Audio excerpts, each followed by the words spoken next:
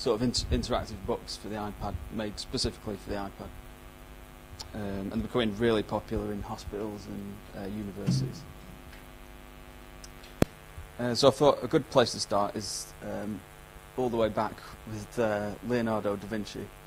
And he's creating these amazing anatomical studies just using traditional media. So he's using paints and pastels and charcoal. And things remained pretty much unchanged for centuries. And even when I first started my career, I was using just acrylic paints and pencils to create these illustrations. This is a polycystic kidney, which it looks quite strange, but it's a kidney that's become diseased and is filled up with all these horrible cysts, and actually causes the kidney to expand to 4 or 5 times the size of its normal size. This is an illustration of a hand dissection. So we've removed all of the skin just to show the palmar aponeurosis, which is this white fibrous layer that covers the palm of the hand. And has these very distinctive bands that come up like this. But the purpose of the illustration is to make this clear. So if you were to take a picture of this in real life, it's very difficult to see all the different structures and things. Yeah, this is another illustration from the same series. It was actually for a plastic surgeon that wanted to create a sort of reference book for his students, so that when they're watching the surgery or having a lesson, they can just refer to these and understand the anatomy a bit easier. So this is all the nerves in yellow and the arteries in red, and it shows how they pass underneath that layer, that aponeurosis. So then computers started to develop and become more affordable, and they started to find their way into medical illustration. So now this is using Adobe Illustrator and Photoshop, and this is really now the most popular way of creating illustrations for publishers, which has positives and negatives, because the positives are they print really well because of vector illustrations, and the downside is because everyone's using the same programs, they tend to look very similar. So some of the art is taken away in a lot of ways. But it's much more commercial to use this kind of style. So. And then as computers have really progressed and become really more powerful and cheaper, we're now at the stage where freelance artists can essentially create their own animation studio, which 15, 20 years ago would have been impossible. So this was some of the 3D illustrations that I've been working on. So this is a skull, obviously, and I've used all kinds of reference from like books and through to real skulls, and I was really just trying to get as much detail as possible. Yeah. Oh, sorry. Yeah. Hello. Is that actually on? Yeah. But yeah, basically, I was trying to get it as detailed as I possibly could and as accurate as I possibly could as well. So with the skeleton, every tiny little hole and bump and notch and groove is all there for a reason. You can't just make it all up. It's all there for a reason. So this is a femur, and this is like the upper leg bone. And to create this one, I actually used a CT reconstruction as a guide, and then I could model it in Blender to create a very accurate form, basically, of the femur. I then took it into ZBrush to sculpt all the finer details and do all the texturing. This is the cervical spine, which is the very top of the spine. So your skull would sit right on top of this. And with this, I was actually experimenting with a feature called Spotlight in ZBrush, which is where you can actually map photographic textures onto the model very easily to create quite a nice realistic look. This is the same model but from a slightly different angle, and this was rendered in Blender, and with this one I tried to add some displacement just to give it a little bit more texture, and you can see the arteries that run right up the side of the cervical spine, and then they loop round and then back into the skull. This is one of the earlier projects I was working on. I actually created the whole skeleton, every single bone, and then I thought I would try building all of the major muscles of the body onto the skeleton. So this is all modelled in Blender, and then I take it into ZBrush and do all the colouring and the details. Yeah, and this was about as far as I managed to get with the model. So it is most of the major muscles from the waist up, apart from the face, which I'm still working on. But when I started this, I was really quite new to ZBrush, so I didn't really understand how to create the displacement maps and things. So I just made really dense, heavy models to sculpt all the details. So at this stage now, the poly count is so high that I can't really add any more, any more muscles. So this is obviously an eyeball, but again, this was just experimenting with a program called Octane, and I created the eyeball in Blender just as very simple, 3 simple shapes, and then mapped the iris, the colour part of the eye, onto the model, and then wrapped this transparent sphere around the whole thing to give it a transparent, shiny look. So this is a hip replacement, and 3D is very good for showing how the components of implants actually all fit together, and you can show the actual thing in situ and working. Another area that we work with is medical instruments, and 3D makes this so simple. Back in the early days when we were trying to draw this with pens, it was just so difficult to get all these curves and straight lines, and the actual metallic finish that a 3D can do so easily is very difficult to do in 2D. This is a similar one, but this is a tracheal dilator. So this is used in surgery to open the neck. So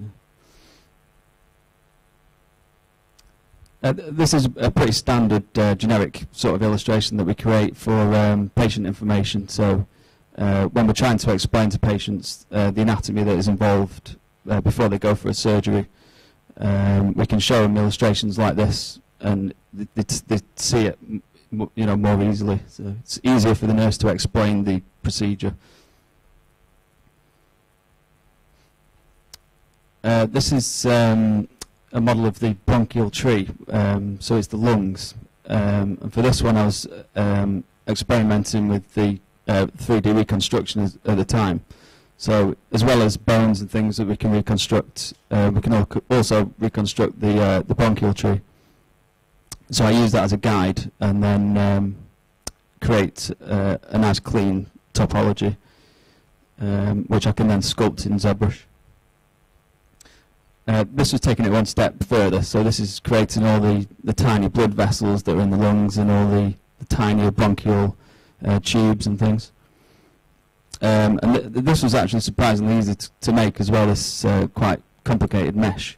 There's a feature in Blender called the tree script, so it's actually for making trees, but it's such a similar structure that it really works quite well.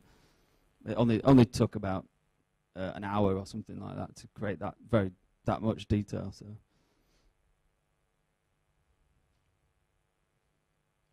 this next stage is the 3D reconstruction. So this is an example of a still CT, so just one CT image. When a patient has a CT scan, the scanner will create lots and lots of slices like this all along the body.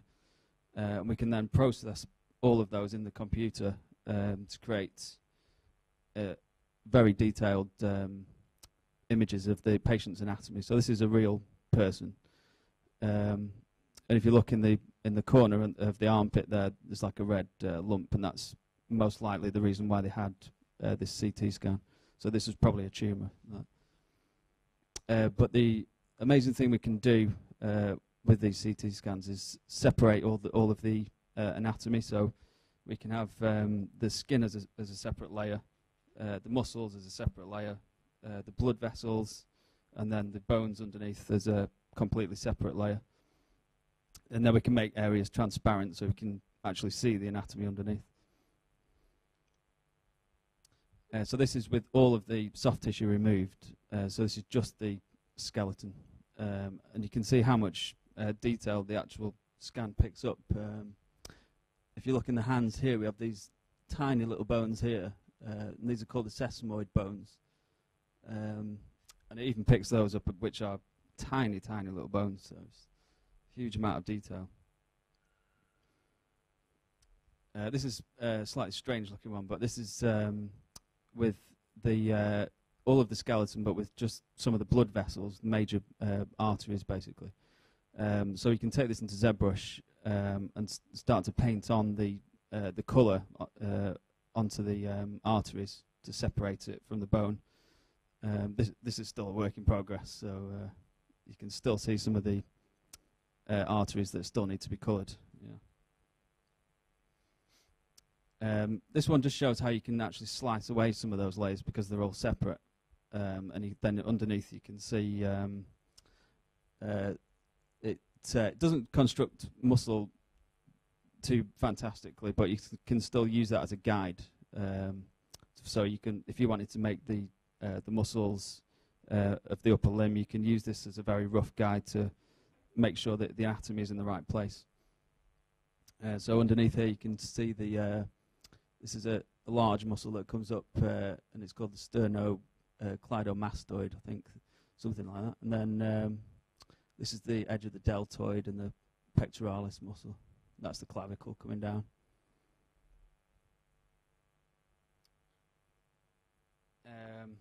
Yeah, this one's just a very detailed render of the teeth, basically. And I put this one in just so you can see how, by making it semi-transparent, you can actually see the tissue depth from the skin down to the bone, which can be really useful for creating illustrations. Yeah, again, the reconstruction of the muscles is not that great usually, but sometimes you can get quite good results. So this is actually showing all of the major muscles of the lower limb, and you can even see the serrations in the muscle, so all that texture.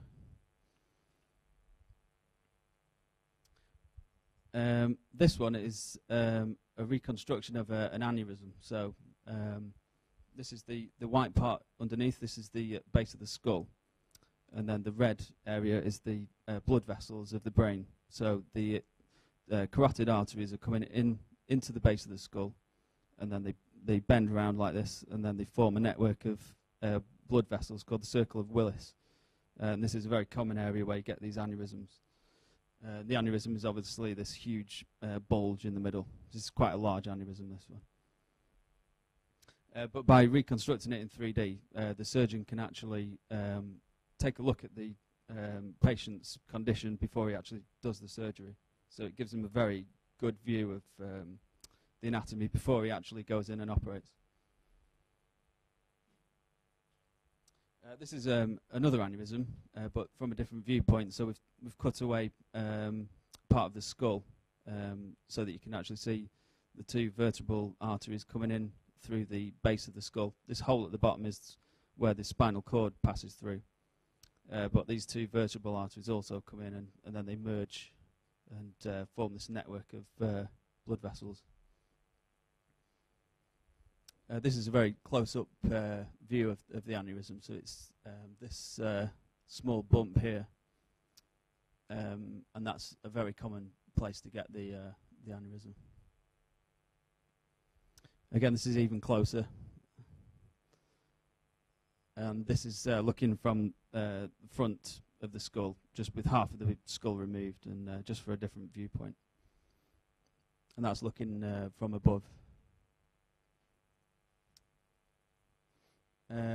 So this is just a couple of examples of how we're actually using them. So this was created for a doctor that wanted to present this case where the patient has a tumour in the side of the face. So we were able to make the reconstruction and then use it for a poster presentation she was doing. This is a hyoid bone, which is a bone that sits in your throat, and it's very important for speech because it has all sorts of muscles attaching to it. And this was done for a speech therapist who was presenting a particular case and wanted to show how this was fractured in the patient's neck. So this is just a couple of little case studies. This is quite a severe one. But basically, this is a patient that fell onto an iron bar, and the iron bar has gone straight through the skull into the brain. And this was for a presentation that the surgeon who wanted to show how they removed the iron bar, basically. So the patient was fine, survived, no brain damage, nothing. Incredible, really. So what we created for them was an animation showing the iron bar in the skull. So we created a 3D reconstruction from the CT scan that the patient had after the surgery, so we could see the hole. And then we created a fake digital iron bar using this as a guide for the shape and size. And then we were able to position that in Blender using the X-rays as a guide, as background images, to align everything, so we can show the angle and the depth of the bar in the person's skull. This is just a quick animation of that. Hopefully it'll work.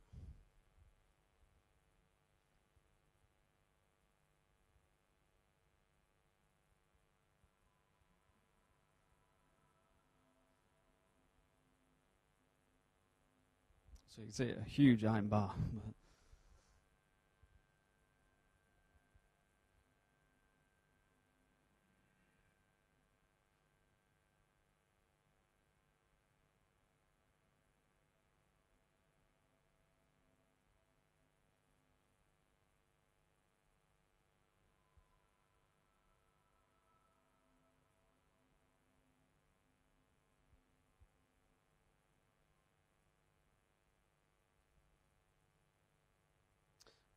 This second one is, again, a doctor wanting to show how he's fixed this patient's injuries. This patient had quite a large trauma to the side of the face, and you can see all of the fractures in the skull, all the bones kind of separating and coming apart. And on the close-up, you can actually see the base of the orbit. Some of the bones are actually sticking up, so they have to push all this back into place. And then they have to fix it all with titanium plates. So we created a 3D reconstruction before the surgery, and then a 3D reconstruction after the surgery. So this was the before, and this is the after. So all these grey areas are the titanium plates, but these have been coloured in ZBrush just to highlight them, basically. The white areas of the orbit, these are actually titanium plates as well, just holding everything down. And these strange sort of metal blobs coming over here, these are actually staples from where they've had to fix the incision that they've had to make to gain access to the face. This is just a quick rotation in ZBrush to give you a better idea of the anatomy. So although the reconstructions can be quite noisy and messy, you can use those as as a brilliant guide for making very anatomically correct models. Have I actually gone over now? Or have I still got time? I can't tell. I wanted to show you these iBooks anyway, so I'll just plug it in.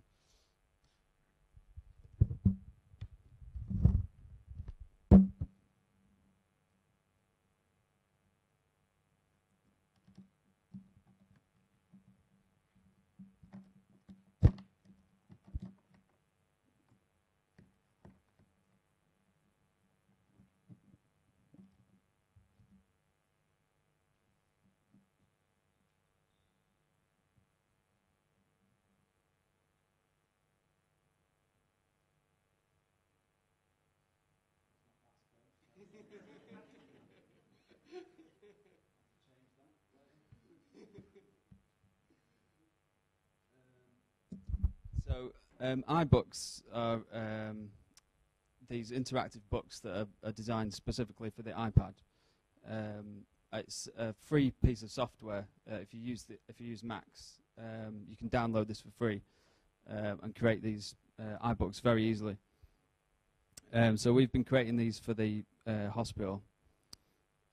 So when a patient comes in for surgery, we can show them these iBooks, and it demonstrates the procedure to them so that they can make informed decisions about the treatment options. So we can have these interactive diagrams, so you can pull these out, make them go full screen. Then you can add these labels, and you click the label and it'll zoom in and tell you more about it. It's a really nice program to use, very, very simple to put together. You can drop animations in, so you can have them playing full screen. I won't play the whole thing because it takes a while.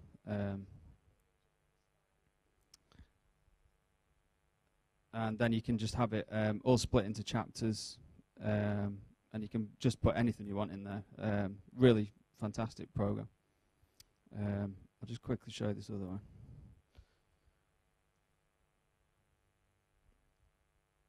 So yeah, you can pinch with 2 fingers, and this will bring it down to this level where you can see all the individual chapters.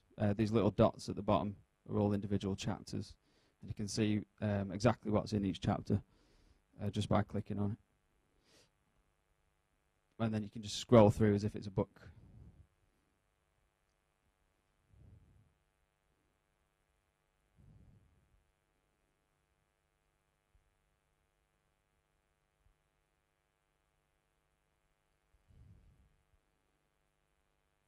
I'm not sure what's happening there. Yep, there it goes.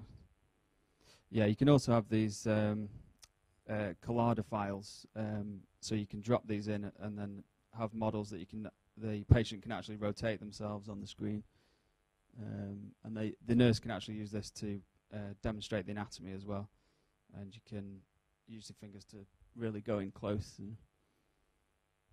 So if anyone uses Macs, it's a good one to play with anyway. So. And that's the end, I think. Yeah.